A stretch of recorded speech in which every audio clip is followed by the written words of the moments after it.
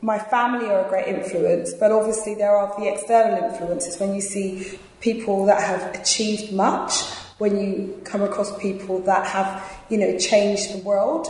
World changers are people that inspire me.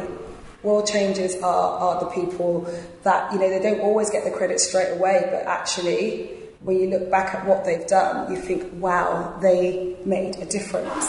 Do you know what I mean? Different movements have made a difference, and that's why, I think being the MP for this area has such a proud tradition of people that have gone before me that have made a difference. Battersea elected its first black mayor in John Archer back. That's a big thing. Do you understand? Shakratji Saklak, let me say his name right. Shakratji Saklak was elected here in the 1920s as the first Asian MP. That's nothing to kind of, not want to celebrate, because these are huge achievements. We've had some amazing women like Charlotte Despard, who was a suffragette, and she stood to be an MP in this area as well. So I feel quite privileged to be the representative for this area because of the great people that have gone before me. And I have missed off a few names, but there are others also. So it's world changers. Those people were world changers. And those are the people that have a great influence on you.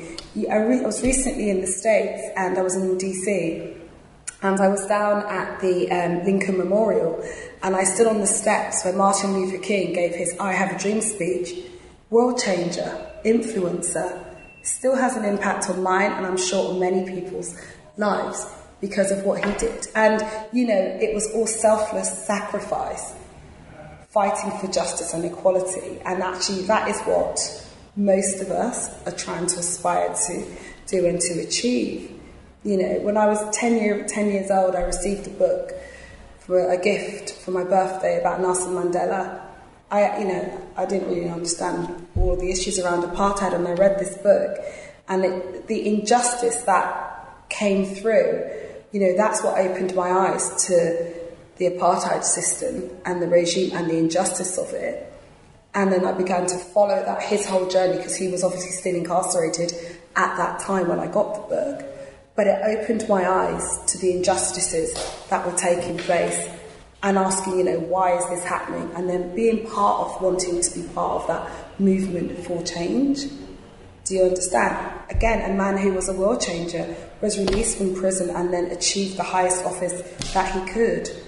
That's sometimes, that's something that you have to look at all and say, how amazing that is. You've got to lean into these things, because he also taught us about forgiveness. Because I don't know about you, but if I was locked up for nearly 30 years, I'm not sure I'd want to be coming out and wanting to be forgiving people.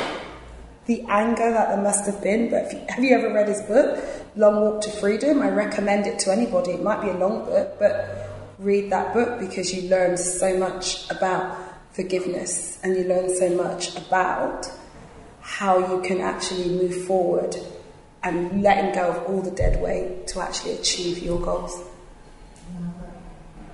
Yeah, it's incredible. So did you ever come into close contact with him, or have you been to his exhibition? I've been to many exhibitions. I remember when this is so funny.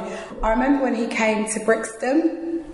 When he first came over to London, and he came to Brixton, and I remember going down, thousands of people were there, and all I wanted to do was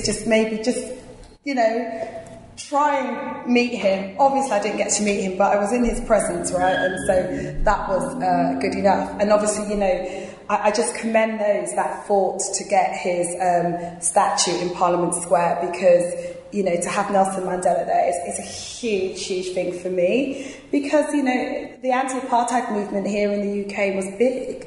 There were some great heroes from that period as well, who really who fought for his, who fought for him to be freed from prison, but also, stood up and were the voice for the voiceless.